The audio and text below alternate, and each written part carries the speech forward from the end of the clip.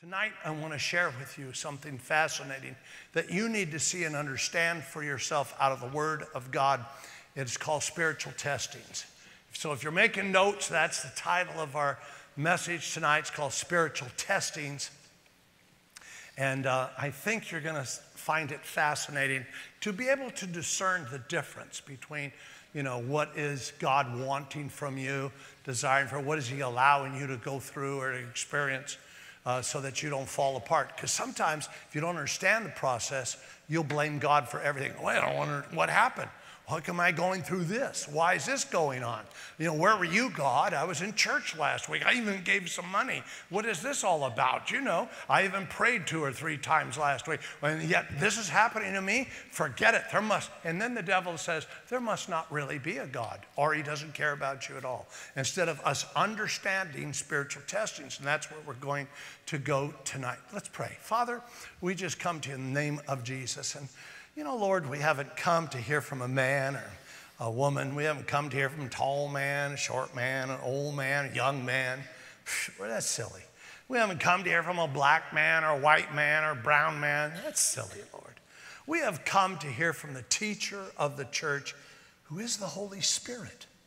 So welcome, Holy Spirit. Touch us and heal us and strengthen us, encourage us and guide us and guard us and direct us and motivate us to be all that the Father would have us to be, all that the Son paid the price for us to be, and all that the Holy Spirit empowers us to be. And God will give you all the praise and glory in Jesus' mighty name. And Lord, not only bless us, but all the churches that are preaching the gospel of the Lord Jesus Christ. Our brothers and sisters, bless them also. In Jesus' mighty name, with a great big shout, we all say, amen. Oh, come on, we all say, amen. Amen. There's this funny little verse in the Bible that says, iron sharpens iron. And I've often considered that as one strong person clashing with another strong person. And the two are like iron that sharpen each other, And I have a different thought about that verse particularly, is that the first iron that sharpens the second iron is God and all of His magnificent strength that sharpens us for where we're at. And so the real iron, God, takes which is made from the planet Earth and sharpens it. And that's what we're doing tonight. I was the other day, I don't know if you do this, some of us guys do this. I like to go through channels. It was one night, there was nothing really on television that was any good. And so I kind of flipped through the channels, and Debbie comes in, like every good wife. It says, what are we watching? Pick something. Why are we going from channel to channel? Does any woman know what I'm talking about? Does any man know what I'm talking about? I think we're all the same. It's like, we're flipping through the channels, and I landed on this show. I don't even know the name of the show. I think it was called Forged in Steel. And what it is a contest with 3 or 4 guys who work as blacksmiths and sword makers and knife makers. And they take a piece of steel and they heat it up and they pound it and they trim it and they make a sword out of it, and then they test the sword, and it's, as I was watching it, I found it fascinating. I don't know if you've ever seen the show. It's one of those, I don't know what channels, it was just there. And I watched it, and they got the steel and they heated it up and it was red, and each one of the guys did the hard work, and they pounded it and they grinded it, and then they polished it and they shaped it and they made the handle. And when they were finished, they would bring their completed sword up, and then the sword had to be tested to see how good the sword was made. It was not only tested by its looks, it had a beautiful handle, it had a beautiful this and that, and it fit well in the hand. But then the sword was tested against, some obstacles of some kind, a bag of sand or a bag of something, whether it cut through and whether or not. And that really was to show the strength, if you will, of the sword. And I thought it was fascinating because as they were working hard to create these swords, these guys really, and gals even, really fell in love with what they were creating. And from the outside, you wouldn't know any difference at all. They were beautiful, beautiful handles, beautiful swords. They were sharp. But then it came time to find out who really not only had the most beautiful sword, but had the one that is the most effective and that's made the best with the strongest steel by testing it. And they would take it and they'd swing full bore at something to see if the sword was going to break or fall apart. Surprisingly, some of them broke. And they weren't as strong as the others, even though they were beautiful. And kind of as I was going from that, I was just rolling around in my mind how God oftentimes is like that sword maker, where he takes us and he refines us and he pounds us and he puts us into a certain shape, and man, he looks at it and he says, wow, that's beautiful. It's just perfect. And that's what he says when he looks at you. And that's what he says, just like the sword makers, when he looks at me. If you can imagine, he says, wow, they're beautiful and I'm so proud of them. But then there's something going to happen in life. Just like that movie or just like that little television show, there's a testing going to go on to see whether or not the makeup of the steel is strong. You say, well, God made it. Wouldn't it be perfect if God made it? Since the fall, that means of man, where Adam and Eve partook of the tree of knowledge of good and of evil, there's been all kinds of characteristics that have gotten inside mankind, of which no one can determine what it's really going to be like until it's tested. So God will allow, just like in that show, a testing at times for all of us to show whether or not we are able to stand up and how far we can go in believing and trusting and living out life for him and with him. And there's a testing ground throughout the entire scripture to see what our makeup is really all about. Did he forge us beautifully? Yes. Did he forge us hard? Yes. But sometimes the characteristics of the steel may not have had the qualities of other pieces, and therefore it's not quite as strong. God wants to know what that is, and he wants you to know how you're made up. So he allows, if you will, he allows you and I to be, if you will, spiritually tested. Now let me say this to you so you don't fall apart in understanding what I'm saying tonight. Not everything that comes against you is a test from God. It's not like God sends all the problems that we often have. We live in a fallen world. And this fallen and failed world is going to test you to see what you're made up of.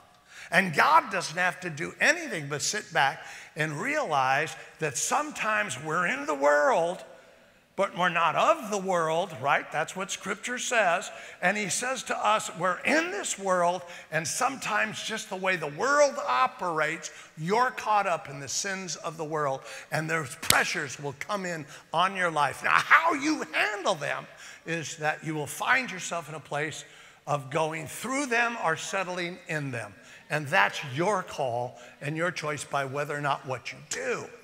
With that in mind, I would like to share with you some important things that we need to see tonight in our spiritual testing. In our spiritual testing, it's so fascinating for us to see this as number one, that God permits temptations in our life. And these temptations oftentimes are the pressures of life, even unjust pressures. Now, what I mean by that is sometimes, have you not ever said when pressures come on, that, guy, that's just not fair. And it's just unjust. Well, I've got news for you. We live in a not fair, unjust world. Because God is the only one that is just. His way is just and not the ways of the world. But we're conditioned by this, and oftentimes God will permit these pressures on our life. And when they come on our life, let me say this to you, listen closely, we're going to have to know how to get them off of our life. Listen, the pressures sometimes can be so horrific, you may never get over them, but with God, you will always get through them. Is anybody listening? And it's so important for us to see these things. Unjust will happen so that the just can be acted on. And we see that oftentimes we get so frustrated when something unjust happens to us and something is allowed to happen to us. After all, we're Christians, and anybody told you being a Christian is going to be wonderful from that moment on, you're never going to have any problems again, is a dumb liar, doesn't understand Scripture. Even Jesus said, if they persecuted me, they'll persecute you. And Jesus said, you will have trials and persecutions for my sake. My goodness, he warns us constantly through the Scripture. Temptations, pressures of life, even though they may be unjust, are there, but there is an escape that God allows for us to see. And I was thinking about the verse that I find in my own life to be one of my favorite verses. When pressures or things happen that are just crazy. Has anybody ever had just a crazy thing happen in their life? And you say, that's crazy. And then the next words out of your mouth is, where's God? Well, God's still there, and it is crazy. And I've had that many times, but there's a favorite verse that I have found in the book of James. Stop right there. Let me just explain James to you. James, the half-brother of Jesus, the senior pastor of the church of Jerusalem under the times of persecution. He knew what problems were like, and his job is to write to a persecuted church to encourage them. And the first things out of James's mouth in chapter number 1, but verse number 2 and verse number 3 says this, brethren, count it all joy when you fall into various trials. Count it all joy. He doesn't say, notice the word, count it all joy if you fall into various trials or problems, pressures of life. Christians, hear me. You will have problems, but God will give you the way of escape so that your problems are behind you and you come out ahead. That's what this is really all about. To think that you're like an ostrich sticking your head in the sand now that you're a Christian and you never have a problem is silly. Because he comes along, he says, my brethren, count it all joy when you fall into various. Count it all joy is an accounting term. It means add up the facts. Add up the real facts about your life. Something horrible may have happened, but here's a fact. I'm saved and going to heaven. Something horrific might have taken place. A loss that is devastating. Something that is absolutely crushing and unjust. But here's a fact. I'm born again and spirit-filled, and God loves me, and he hasn't turned his back on me. And soon we will dust our feet off of the dust of this earth, and the eastern sky will split, and we're getting out of here. And if he doesn't get us out of here, man, guess what? We'll stay, and we're going to be in heaven anyway. We are the sons of God, the child of God. We are king's kids, and the blessings below. Those are adding up the facts. Or you can sit and meditate the problem, and then the problem gets bigger and bigger and bigger and bigger. Give the problem to God who loves to handle the problem and stop taking it back. Add up the facts. I like verse 3. Verse 3 says, knowing. Now notice what he says. Knowing the what? Testing of your faith. All the junk that's going to come at you from the world is going to test your faith to see what you do. Whether you complain, grumble, bawl and squall, or whether you stand up and say, God, I hate every minute of this, but I know you're in control. I know that you'll take care of me. You always have. That's the answer. I'm going to stand here and keep on going forward. If I fall, I'm falling forward, God. I'm not falling back. Come on, somebody. Knowing that the testing of faith produces patience, and then you know how it goes from there. And patience produces and pursues. Well, that's amazing. It's an amazing verse. I've got a bunch of these, so tonight I want to just keep on going. In our spiritual testing, number 2. In our spiritual testing, number 2, God permits man to suffer at times. You say, wait a minute, Pastor, I love everything you said until this point. I'm suffering. I hate suffering. Suffering is probably the most interesting thing. Can you imagine the suffering of Paul the Apostle just for a second? The suffering, if this guy Paul hadn't suffered, being beat, who loves that? I hate that. I mean, you know, God gives him a ministry of the dispensation of grace to tell the churches and start telling them about Jesus Christ and how he fulfills all the prophecies and the great ministry he has. And then God locks him up in jail. You say, what is that all about? The Romans locked me up in jail. This is terrible. But God allows him to be in jail. Why? If you want me to do the ministry, get me out of the, you want me to be a mouthpiece for you, get me out of jail. And of course, God does get him out. But while he was in jail, do you ever stop and think about it? Everything we're reading tonight, we read because Paul wrote it. And if he hadn't been in jail, he wouldn't have written it. I wonder where we would be today and the Christian church if it hadn't been for the writings of Paul. Huh? And so, my goodness, we know because of suffering how God may at times permit it. It doesn't mean it's fun, doesn't mean it's exciting, but oftentimes we'll see it as a time. God may permit suffering, but faith won't let you stay in suffering. Listen to what I'm going to say to you. Failure is not the closed door, but opening a door to your future. And we see this oftentimes where we get so discouraged because something fails in our life. And it's a closed door and we stop. But a closed door only means there's a greater future ahead. Keep going forward. Is everybody listening to what I'm saying? In Acts, the 16th chapter, in verse number 23, let's take a look at it. And it's talking about Paul and Silas. They hadn't done a thing wrong. They'd done everything right. But all of a sudden, the people, the police of that day, if you will, come in and they grab a hold of them and arrest Paul and Silas and then throw them in jail really for doing nothing except what God would have them to do. I mean, that's got to be a frustrating ministry. Sometimes you will do the right things and get wrong results, but God's in it. Are you listening to me? He may permit man to suffer at times, but he's always the relief of the man who goes through the suffering. Are you hearing me? And how we deal with this is very important. So here's Paul and Silas. And let me read it to you. And when they had laid, listen to the word, put them up for me. And when they had laid many stripes on them, this is Paul and Silas. Hey guys, here's translation for San Bernardino. When they had laid many stripes on, when they beat the snot out of them. I mean, today, can you imagine being, can you imagine the news and everything? If somebody goes to jail and somebody beats the snot out of you. Well, in those days, they just beat the snot out of them. In fact, in San Bernardino language, let me just put it to you like this. Is that okay? We're maturing here, we're all adults. They just got the crap kicked out of them.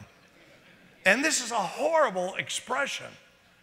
Put many stripes on them, and they threw them in prison, commanding the jailer to keep them securely. Verse, if you will, 24. And having received such a charge, he put them in an inner prison and fastened their feet in stocks. And if you remember, the story goes on, in the midnight hour, they're singing. I would have been complaining. I would have been saying, God, forget this ministry.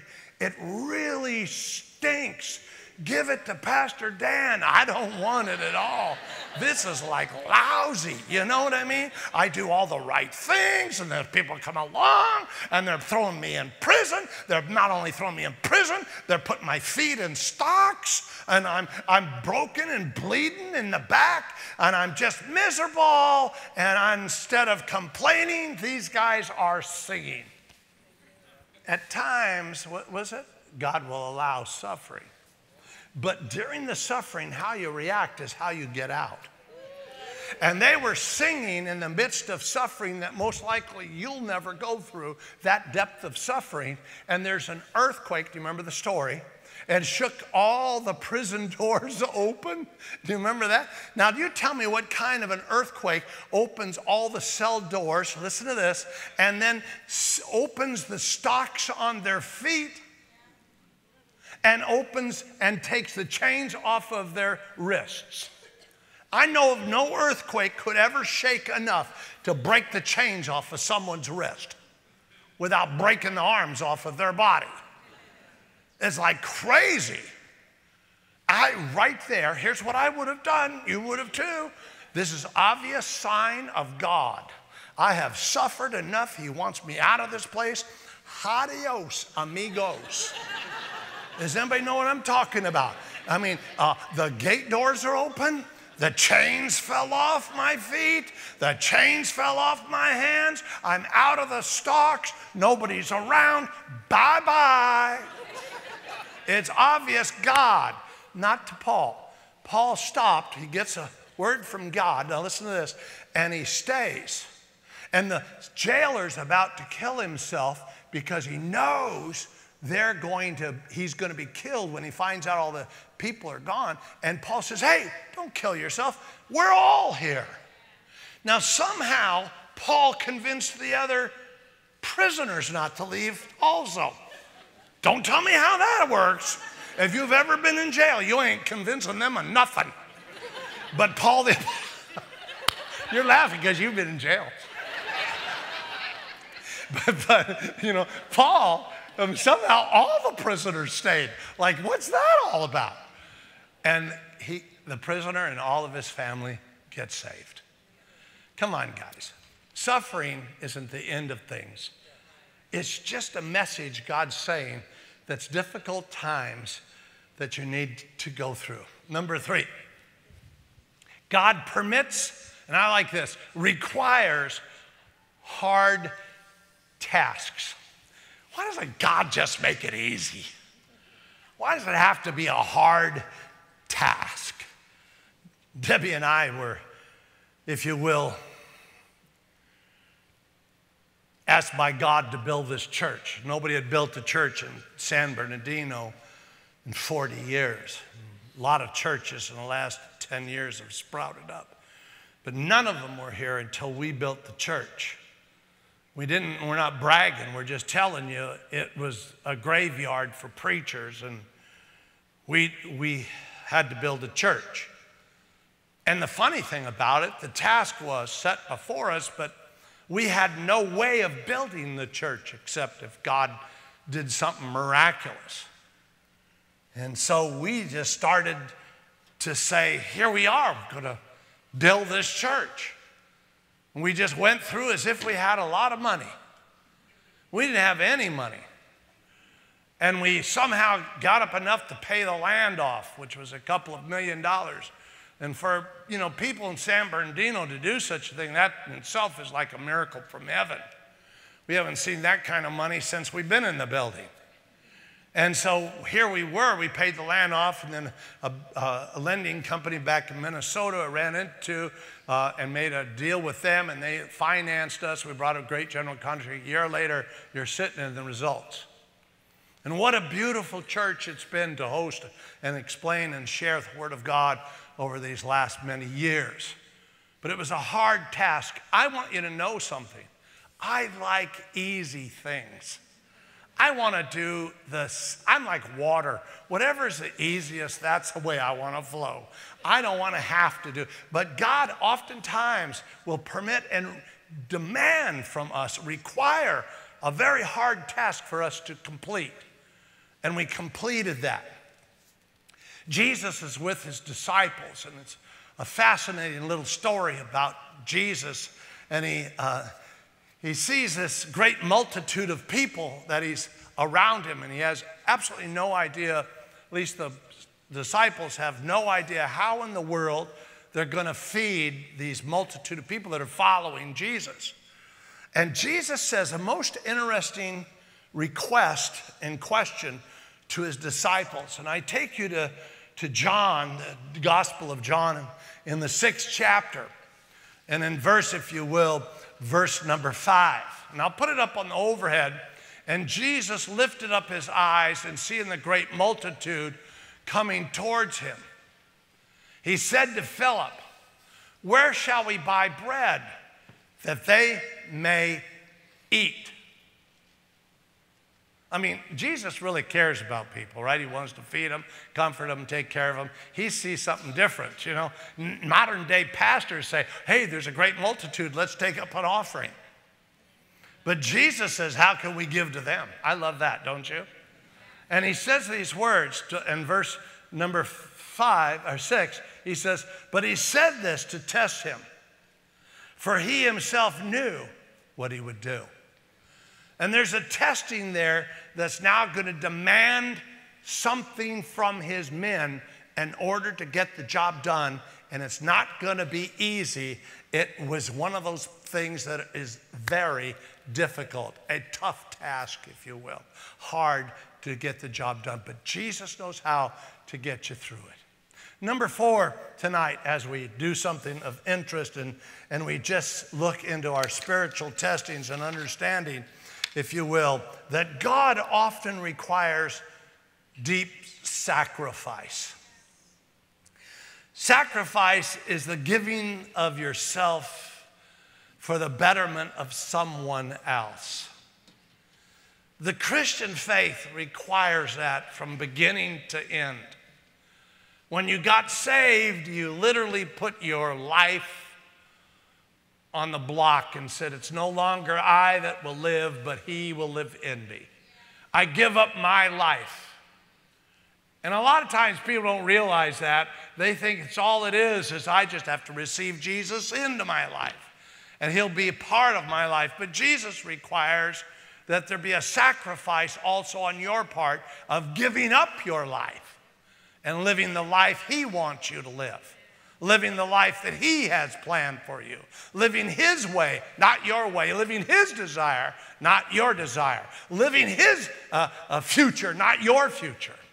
And his is a whole lot better. That's the whole point of this. That's where trust comes in. So Jesus often requires sacrifice from us. And something that is deep and meaningful. And it's very difficult at times. Deep sacrifices that come from the soul and from the depths of our heart, something we truly desired, needed, and wanted, but we saw it as something that's so important. Deborah and I, not bragging, but only showing this as a point of illustration for edification reasons, have lived our life in sacrifice. And yet we find ourselves abundant in every area of our life to the place where we're so abundant we don't even know what to do next and how to do it. You know that verse that says, I'll open the windows of heaven and pour out a blessing so much on you that you can't handle them. That's Malachi. I live literally that kind of a life because we have lived deep sacrificial lives of giving of everything for something greater, and that's God himself, including myself and everything that belongs with me. In Genesis 22, we find a tremendous truth where Abraham, the father of our faith, was asked to sacrifice something. And it's a bizarre sacrifice, and it's a bizarre sacrifice for a reason. The reason is to illustrate to you and I that sacrificial living is part of Christianity and part of a relationship with God. You never really give anything up without God giving back to you in greater measure. You cannot outgive God by any means. God will always give back to you in greater measure, but it takes faith to do it. And it takes a willing heart to want to live that kind of a sacrificial life, giving up something I really love and really want, really needs for the betterment of the kingdom of God. And a lot of times people don't understand that. But here in Genesis 22, Abraham literally, if you will, verse number 1 says this, now it came to pass that after these things, and I like these next words so that you might see it. And I highlighted it so you'd understand it. That God tested the steel of this man. You know what I'm saying now, don't you?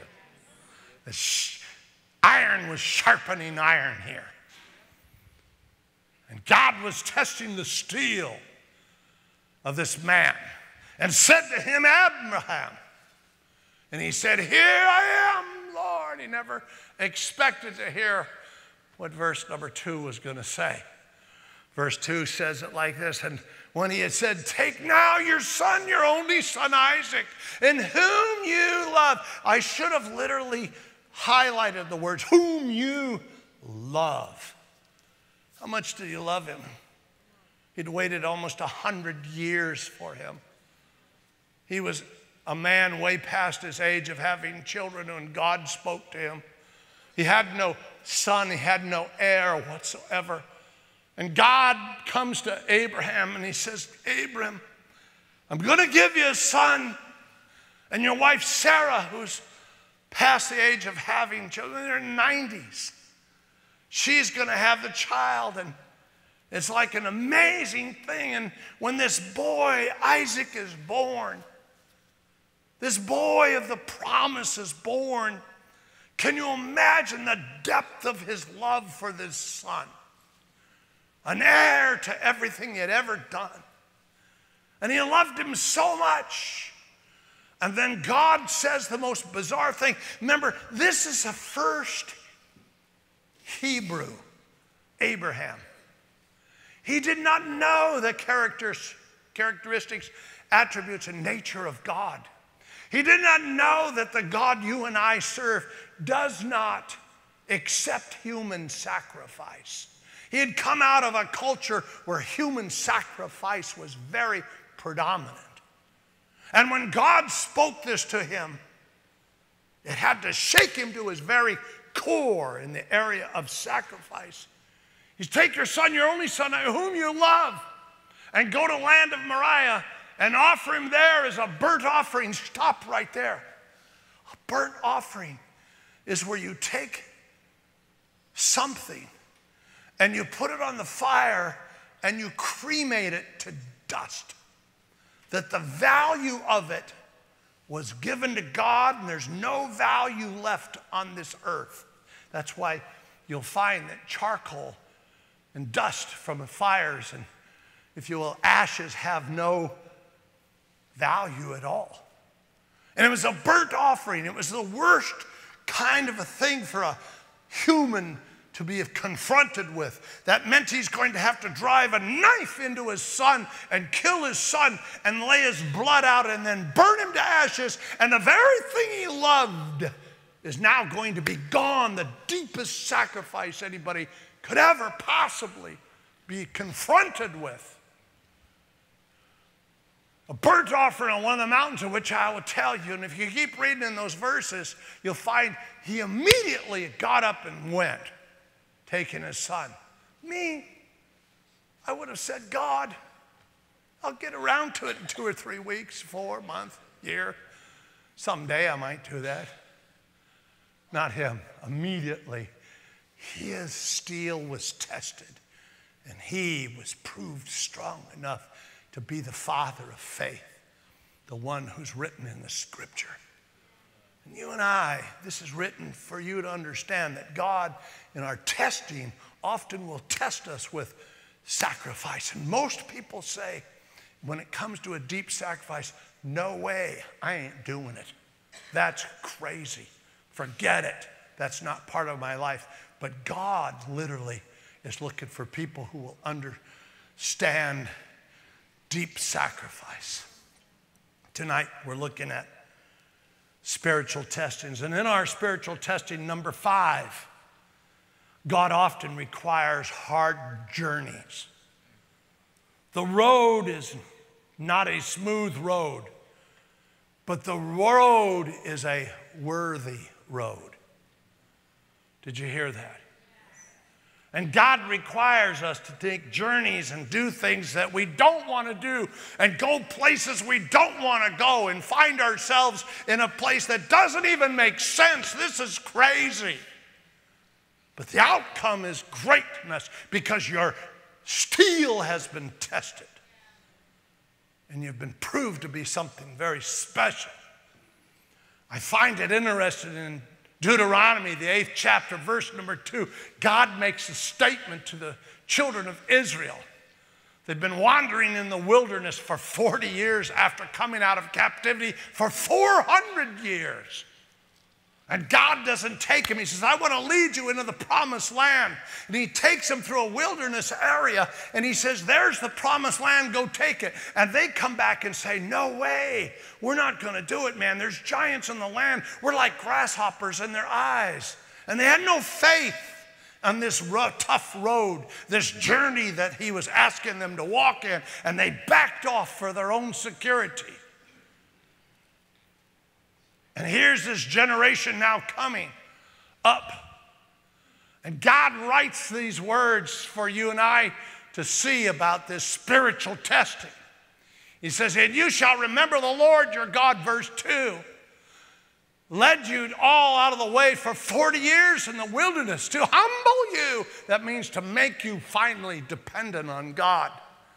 And what is those words? I didn't hear it. What's those words? Test you. And to test you and to know what was in your heart. What kind of steel are you made out of? Whether you would keep his commandments or not. A lot of times we don't realize how important it is for us to be tested on these tough roads that are actually required of us to go on. Why isn't it easy, God? Why isn't it smooth? If it's you, shouldn't it happen easy? Shouldn't it just fall in place?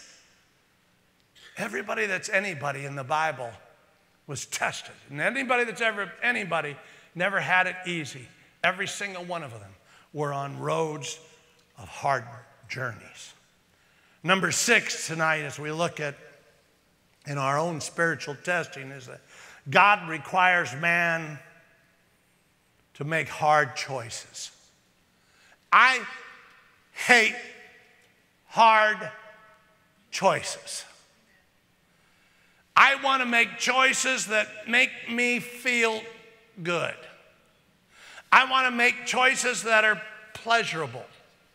I want to make choices that are absolutely, I know it must be God because it's so wonderful.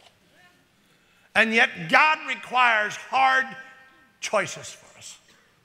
When Debbie and I were young, there was a time when we were. To me, she's still young. And we looked at each other facing a hard choice. I'll never forget, I remember exactly the place where we were driving. We were pastoring a little church in Lake Arrowhead, California called Lake Arrowhead Christian Fellowship. The church had 150 people on a good day, and it was difficult.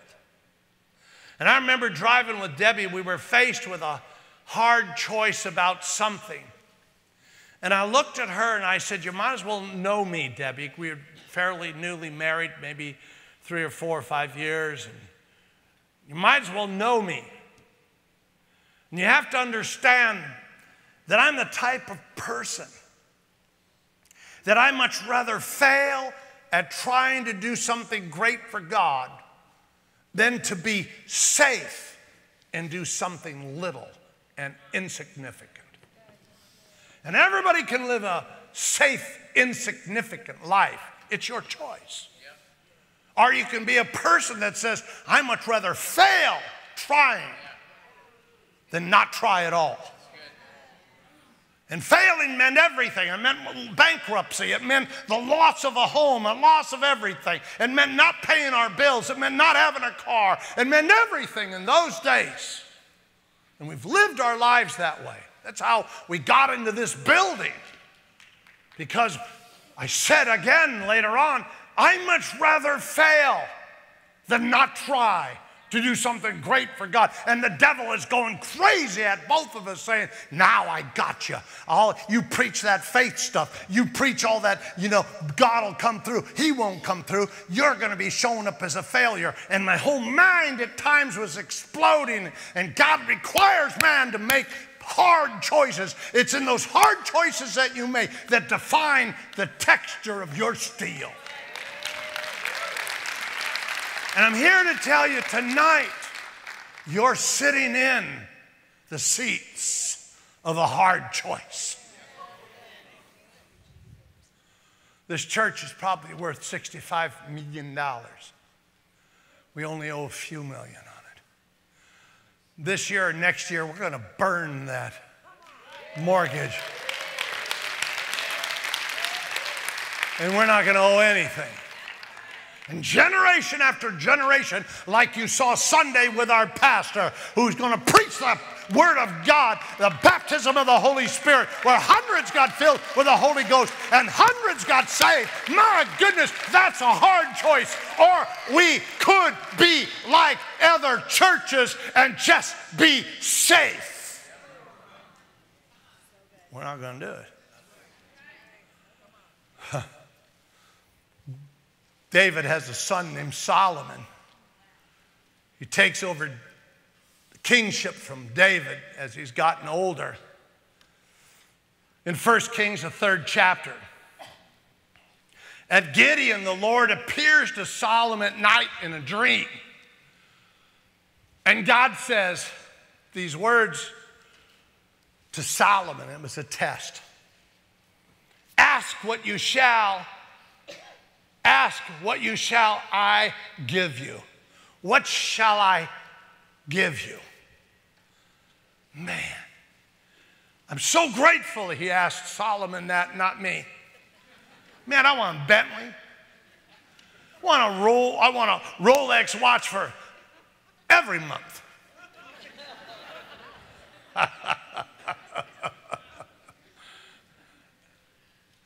Lots of money, gold and silver. You don't need any of that. You just need God. And He'll give you all that. But let me tell you something. He says to God, if you keep reading, God, I'm a young guy. I don't know what I'm doing. There's so many people here. And he says, I need your wisdom. And God was like shocked. What a test. His steel had been saw. He saw what he was made of. And he says, because you asked me for wisdom, I will give you the wisdom. But I'll also give you the gold and silver. Because you didn't ask for it, you're going to get it anyway. Because that's our God. He's abundant. Tonight, my dear friends, it's not easy.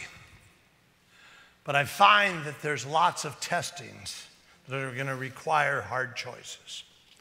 Let me go through them quickly and we'll conclude. Number one, God permits temptations, even though they may seem unjust and unfair. Number two, God permits man to suffer at times, even though it's crazy and you don't know why. But man, hang in there. God will get you through. Number three, God permits and requires hard tasks. You don't know how you're going to make it, but He makes it for you. I didn't know how we were going to build this place, but He built it. Number four, God often requires deep sacrifice. It's a test to see where you'll go, what you'll do.